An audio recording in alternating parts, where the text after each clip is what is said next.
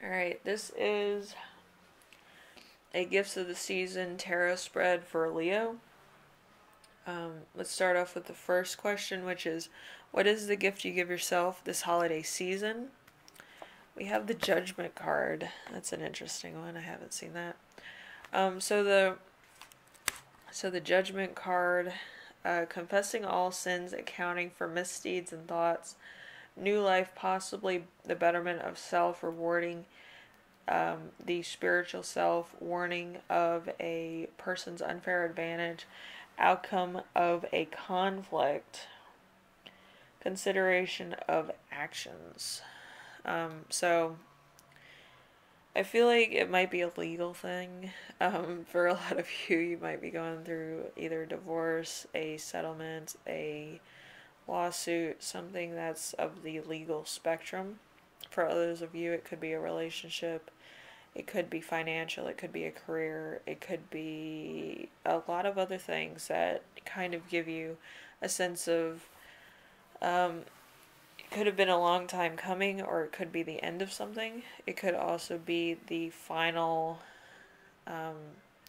affirmative or discernment. Okay, so anyway, number 2, we have what should you give others in the coming years?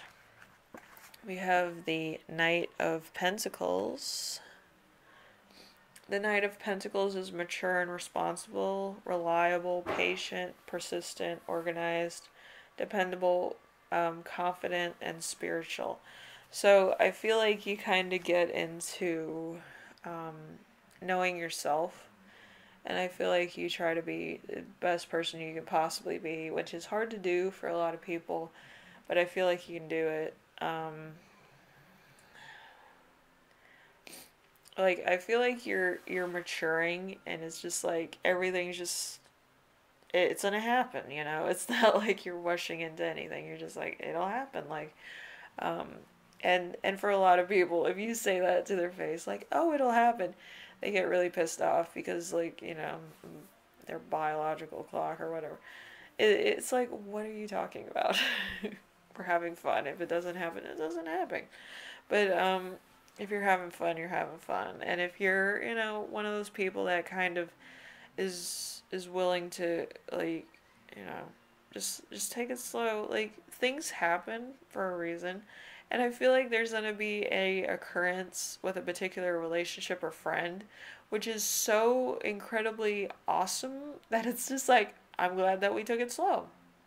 That was fun. Like, and I feel like it's going to be like one of those nostalgia activities that you did as a kid. I feel like it might be like a skateboard park, or it might be something similar.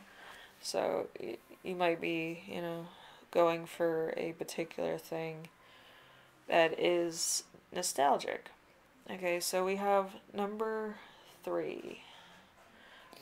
What has the universe been trying to give you that you're ready to receive in 2023? We have the Nine of Cups. The Nine of Cups, contentment, personal advantage, sometimes financial, material gains, and business goals. We have success, good health, and victory. So I feel like there's a well thought out victory for you, and you know it's gonna be one of those things that it was a long time coming. But with every victory, there's something that you have to compromise on. You know, it's one of those things. It's kind of like a